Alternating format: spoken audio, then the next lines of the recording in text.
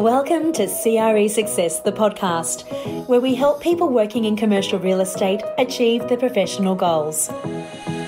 Check us out online at cresuccess.co/podcast. And now here's your host, Darren Krakowiak. Hi there, welcome to episode 8 of CRE Success, the podcast. My special guest today, Gab Aghion. Gab is the Director of BRM Projects and BRM Real Estate. BRM finds, creates and delivers workspaces that support and nurture their people. And I've been really impressed with the way that Gab and his team have created really great client loyalty with all of the clients that they work with. And I think that if you are a leader that's looking to build a great culture, or if you are a service professional who's wanting to generate more loyalty with your customers, then you're going to be able to take away a number of important lessons from what Gab and I talk about today on this episode.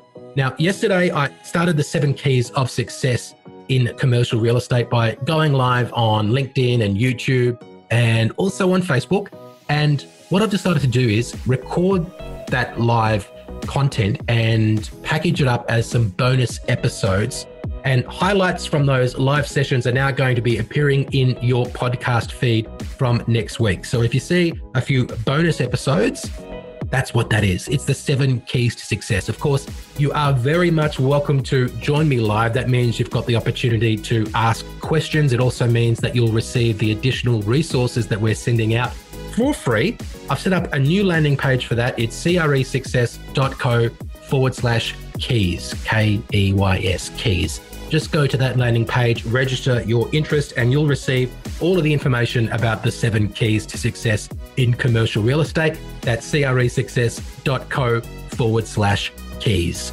I'll be speaking to Gab in just 30 seconds. Now the world of work has changed. Everyone's looking for new ways to add flexible working into their plans and portfolios. Hub Australia is the national expert in premium flexible workspaces that offer 5-star hospitality service. Hub Australia is already partnering with leading developers, Brookfield and Amalgamated Property Group, to deliver the future of work for their tenants. Head to hubaustralia.com to learn more about Australia's leading flexible workspace experts.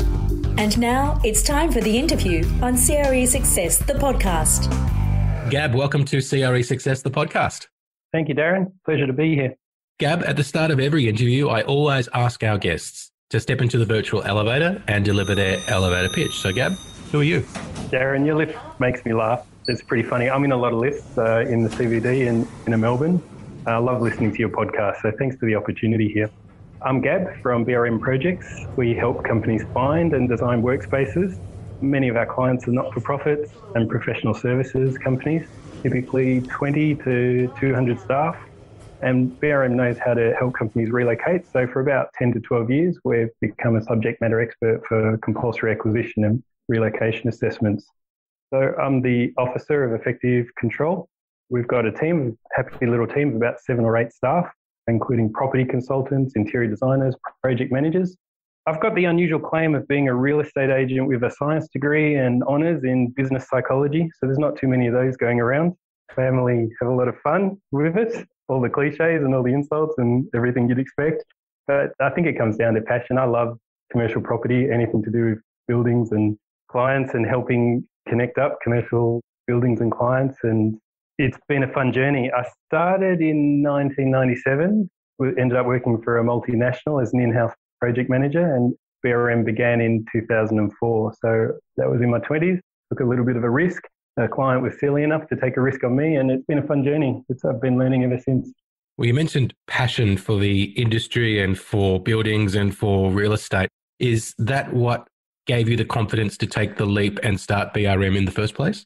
I think it's that, but I think it's also, if I was to be honest, pretty green and pretty naive. I come from a business background, so my dad ran a small business.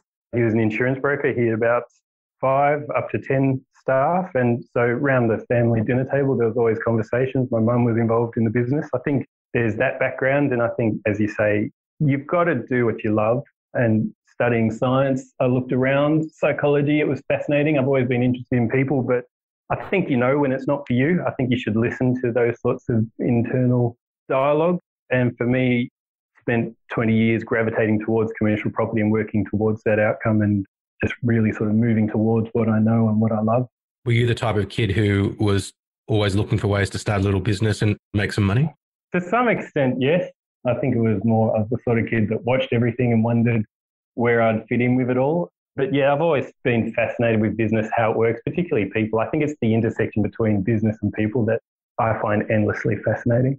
Well, that leads me to my next question, because I want to know what the difference is between BRM and its competitors. And I'm guessing people is part of it, but love to hear your thoughts on that. So it's an interesting story. I was in a multinational for the first 6 years, and we had a number of projects. I was that odd jobs in-house project management contact, and one of the things we did was set up a new facility. There were lots of locations, properties that needed input. And one thing I noticed was that as the client owner, you're passing through each point of contact. So on a journey that's typically real estate to design, architect or drafting service to builder, there's IT involved, there's a removalist, often back to real estate at the end for a handover or dispute with the landlord, the outgoing landlord. And at every point, you're falling between the cracks as you're passing through.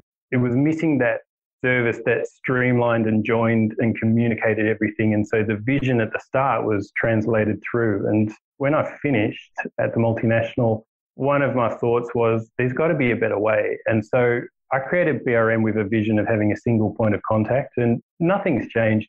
The way we go about business, I guess, has changed. The industry has certainly been under pressure and changed, but that single point of contact vision, it's interesting. I come back to that again and again, and that's at the core of what we do. That hasn't changed. I think for a lot of big competitors or big commercial real estate firms, they're able to provide that single point of contact for the full breadth of services when it comes to their really big clients that are spread across many buildings or many geographies. But for a smaller client, typically that client will get punted between the transaction person, the projects person, and whatever else services they need. So there isn't the ability to provide that single point of contact. Even today is my sort of observation. What do you think? Very much so. I think smaller businesses, and again, back to my family background, I've got a passion for small business as well. I think the smaller businesses, anything from a couple hundred staff down, they can't really afford those resources, or they don't know how to access and use those resources. So that's where we come in. But I would just push back a little bit on that, Darren. I don't want to have a go at anyone, not have a go at our competitors, but that true single point of contact from start to end, we would say that starts with strategy and what are you trying to achieve in the business, and look at your facilities, how many you have and where they should be located, and translate that all the way through a real world project. And that we handle the IT, we handle the move, we will talk to the staff about how to pack up and move, because you've got to dismount your projects in a positive way. You know, everyone remembers the defects on a house that has a problem, and those things stick in your head like splinters. So we don't want any of that sort of negative emotion associated with our project. And the best way to do that is to have control. So we run that from start to end, and that's all the way through to that handover and make good. So you'll see us getting involved with the IT and working with the IT consultant, the signage, the wayfinding. We want that experience to be positive start to end. So when it comes to providing the single point of contact, you have a background in projects before you started BRM, and then you've decided to also provide that seamless service, which includes handling the transaction. So how did you acquire the skills that are required to negotiate a lease and provide that end-to-end service to your clients in BRM? Great question. I guess when you start with a passion for the industry and you're looking in, for one thing, you've got a huge learning curve. I do wonder what it's like to go and study a degree in property. At the same time, I guess I've picked up a lot of that knowledge along the way. There's a question of you don't know what you don't know. But we have a team and I rely on the team. So I would say all staff probably have a more trained than me formally. But it's that acquisition of knowledge. And so we rely heavily on education and our learnings. And then it's really that determination, as well as assembling the team with all their skills so that we've got good overlap and a good sort of coverage of skill set.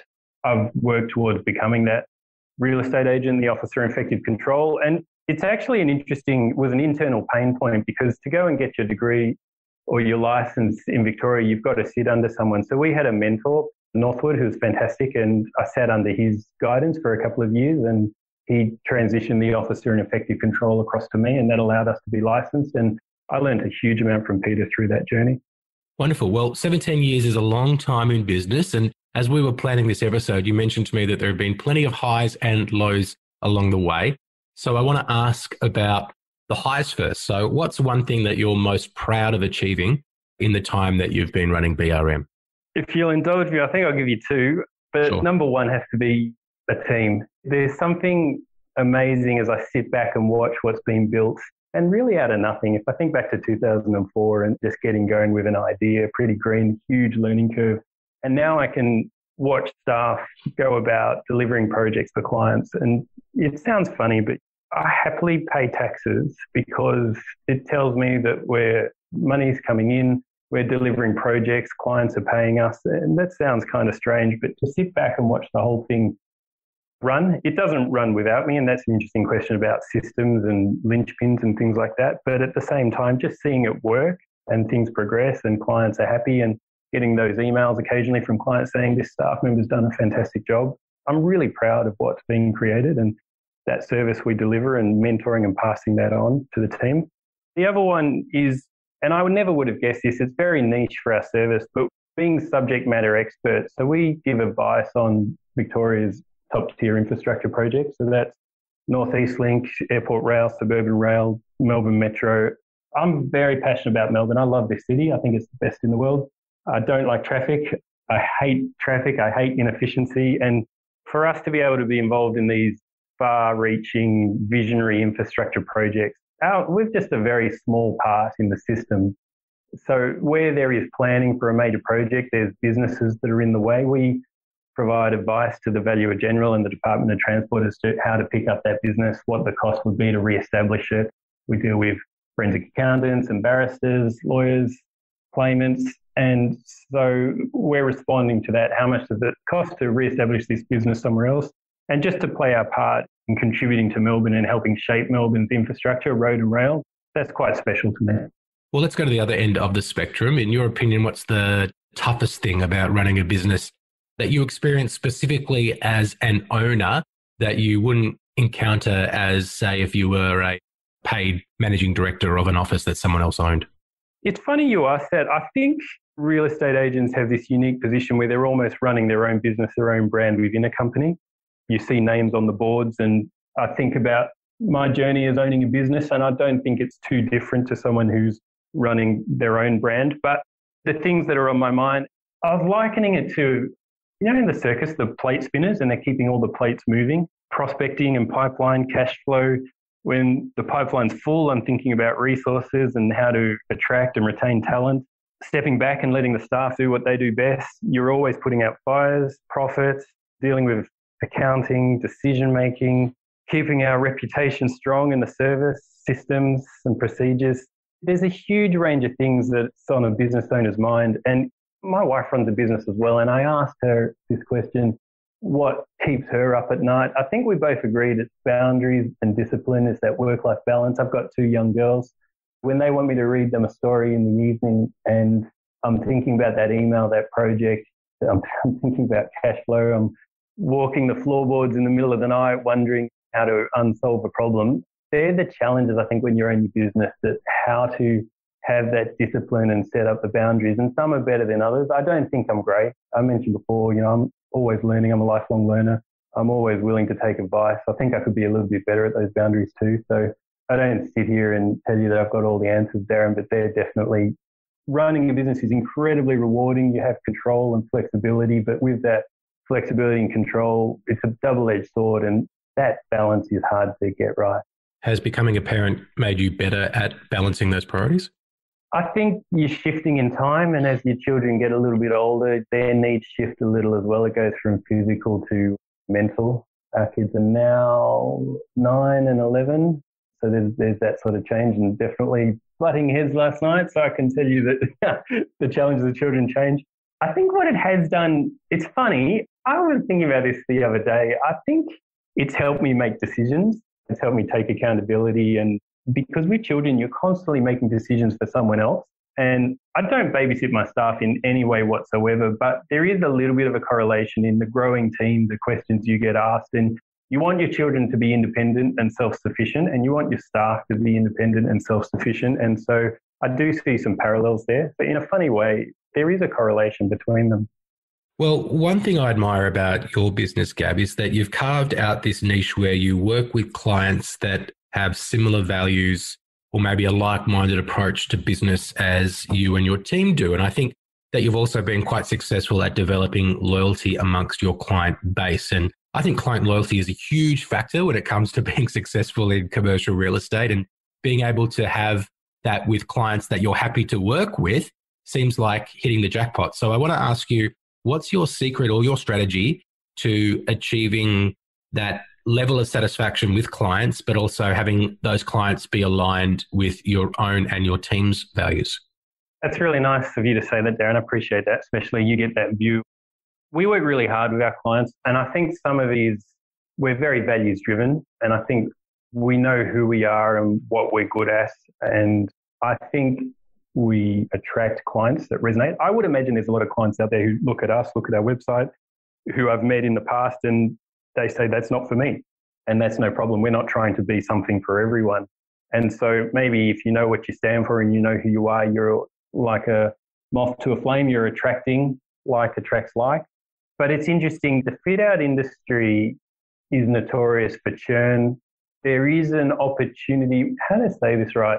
The client comes to you, they're very smart, they're very educated, but not in our industry. And so I have seen companies in the past, particularly some design and constructs, that have fallen over that were probably a little guilty of taking advantage of the client when the client was unaware. And I looked at that business model right at the start, and I want to be as far away from that as possible. And so I think it's about how you add value, how you assist your client through the process. And if you do what you promise and you excel and you go beyond what they're expecting and you're adding value at every point, then I think they will come back again and again. So we take that long-term view. A lease could be 5 years. If you've got an option, it's 5 plus 5. You may not see that client for 10 years. We're still talking to them. We're still adding value through that. And we take that long-term view of, we don't have a rent roll, for example, we're not property managers, but I view the lease as almost like a rent roll. If you can fill it with a pipeline of happy, stable clients who keep coming back, then I think long-term you've got a good, sound business model. Well, you mentioned Melbourne, and you're here in Melbourne, as am I, and we had a difficult year in 2020 with a long and quite strict lockdown. Did you do anything different or new to stay connected with your clients over the past year? We did. I don't know how different what we did was, but I'm going to get in trouble here, but I do want to say something because it bugs me. So the Property Council of Australia, we were members. We'll probably be members again. I've just put it on hold because I'm a little frustrated, but I'm willing to say this on the record. They were charging for webinars. They were charging for attending. So in Melbourne, I guess worldwide, there was around March, April, it's like the ground opened up and we all fell in, and you just didn't know where stable ground was. As business owners, as employees, we're worried, we're scared. We didn't know what Corona would mean and where this was all going to land. And so I felt intuitively, this is where you help. This is where you stand up and you communicate to your clients and you ask them how they're going and you listen to their problems. And so the Property Council were charging for their webinars, and I sent them an email and I said, hey, it's $50 to go to a webinar. You're not putting any food on here. You know, if you're going to get a couple of hundred people coming along every time, because you can see the numbers on their webinars, are you sure you want to be charging? You know, shouldn't this be a service? Shouldn't you be a beacon for information and light and guiding all your clients when we're all really scared and we're all really worried about what's going on? I got that typical email back, which is, we value your feedback, thank you very much, blah, blah, blah. But I think in truth, they just wanted to get their business model and their funding coming through. I understand they've got economic pressures, we all did, but we took the opposite approach. And so we ran webinars, we ran a series of 6. I'd like to think they have value. I think you came to one, Darren. I picked up the phone and I rang every single one of our clients repeatedly, just every month or two. How are you going? How can we help? There was no suggestion of charging for any of that. It was just, where you stand with the code of conduct and the lease, do you need any help? And so there must have been 3 to 6 months where we were simply just holding our client's hand. I'd like to think that comes back to us, that goodwill, but it wasn't driven out of we'll get something out of this in 2021 or 2022. I think it was about people were in pain and we knew something about the industry. We had an opinion on it and we felt like we had skills that we could help with. And so we tried to share that knowledge. Do you think anything's changed for the long term in terms of how we dealt with 2020 and how we build and maintain client relationships in the future? I hope we don't go back to the way it was. I hope we all learn something. I think personally, I don't know about you, but I'm seeing a lot of change around family, friends, and in the industry. I'm seeing a lot of people changing jobs, looking at their life, saying maybe life is short and that's not for me. I'd like to think those things. Maybe Corona is a catalyst and it's helping us make decisions a little quicker. I've certainly seen a clean out in the industry, and that happened the GFC around a little bit for the dot-com boom in 2000, early 2000s. And so I think Corona is one of those opportunities for a clean out, and that's not necessarily a bad thing. I think the people who are passionate and see the vision and want to stay involved in the industry will find their way through. For us, I can tell you that our business model has streamlined and cleaned up a little bit of pain last year, but we now know a little bit stronger who we are and that service we provide. So it's been that kick that we needed as well, a bit of a thinning down for an economic winter last year, and here we are, the industry is starting to get going with a little bit of confidence this year, which is nice to see. Let's switch gears to leadership in general. And in your role leading a team, what does leadership mean to you? What does leadership mean to me? It's an interesting one. I've probably learned a lot about leadership in the last 12 months. We had a slight change in director structure, a little bit painful, a little bit of introspection. And so I've been thinking, studying, watching that leadership and role models, particularly the last 15 months. I think we know good and bad leadership when we see it. I think the world is and was under pressure. And so you see people behaving in certain ways. I think we intuitively know poor leadership. It's hard to define good leadership. And I think we can get confused a little bit between charisma and leadership. And that's an interesting question around why people follow. But I've got an interesting role. We're client side, and so I meet with a lot of CEOs. I think over the years, hundreds of CEOs and decision makers that I've met with, and mentioning before, I love watching people and understanding what makes people tick. So just that benefit of sitting in front of so many leaders and watching how they go about it, good, bad, and the ugly, and I've seen it all. And if I think about good leaders and the qualities they have, I think they're honest and fair. They communicate clearly. Consistent decision making. They're decisive leaders. They take risks, but they're informed and calculated risks. I think vision and purpose, value driven, not necessarily extroverts. I think sometimes we can confuse good loud leaders, and that's not necessarily the case. Some of the best leaders I've worked with are introverts. I think they care about their staff in the context of business. The good leaders listen. I think assembling a team and curating a team and rewarding them, not just financially, but with helping their staff grow and dealing with conflict as well. Good leaders are probably generous with their money as well as their time. It's amazing. It's an interesting thing, Darren. The higher up you go in the corporate tree, as in the people you deal with. I don't know whether it's a tall poppies, mentality in Australia, but I find it's the opposite. The higher you go in a corporate structure, I actually find that people get better caliber and they're more generous with their time and their true qualities shine through. So it's almost as though the cream rises to the top in a corporate structure, I believe. I think it does. And that's a reflection of a good organization, right? Because that's where the cream should be, right at the top. Gab, there may be a listener who's listening to you and the fact that you've been able to be true to your values, and they may be inspired to start their own business and do it their own way as well. So I want to close with a couple of questions on behalf of that listener.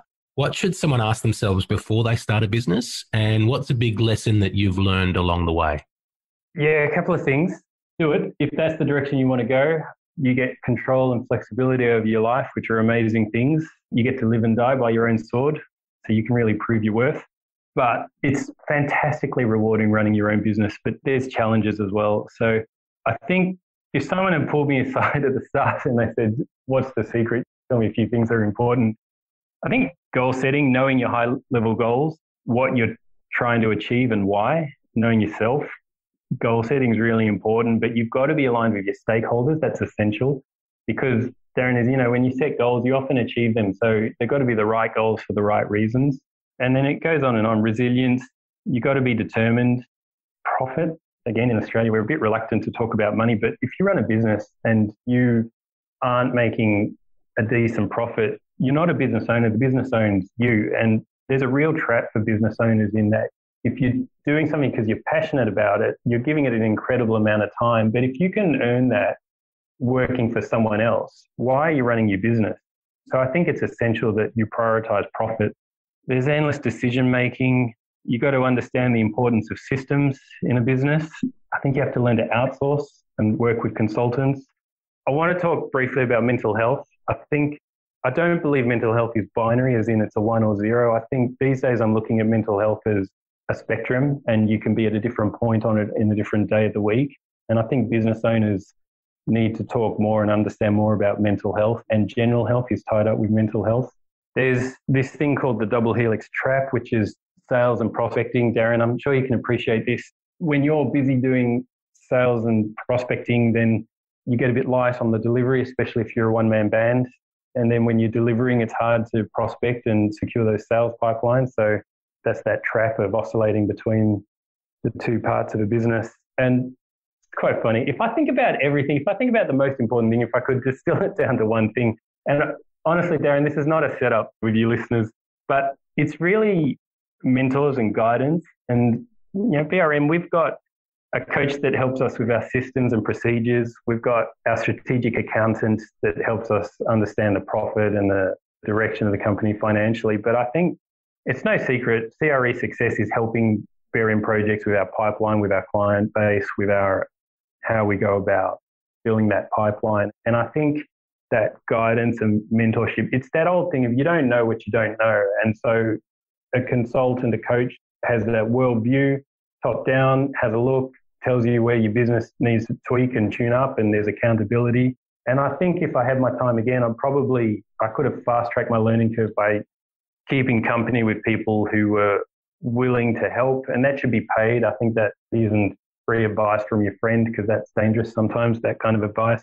So it's who you keep company with. With that mentoring, it's also that accountability to learn. So you should be a lifelong learner.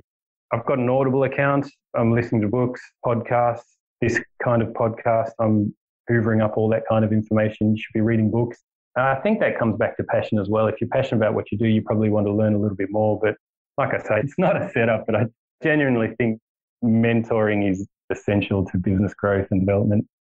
Well, Gab, I think that our listeners today have really gotten a lot from what you've had to say, a different perspective from a business owner, someone who's coming at things from a slightly different angle, but certainly with the knowledge and expertise in our industry. I do appreciate what you've just said about the CRE Success as well. That wasn't a setup. I didn't know you were going to do that. But look, thank you for being so open and willing to share on this episode of CRE Success, the podcast. It's been great to have you. Thank you, Darren. Can I step out of the lift now? You can. Watch your step. Thank you. For more information about our guest, visit cresuccess.co/podcast. And now a final thought from Darren Krakowiak. Nearly time to wrap up today's episode, but before we do, I just wanted to say, I really hope you're enjoying season 2, a little bit different to season 1. Of course, there is a whole back catalogue of episodes to enjoy if you are recently finding CRE Success, the podcast, and we'd love for you to listen to that.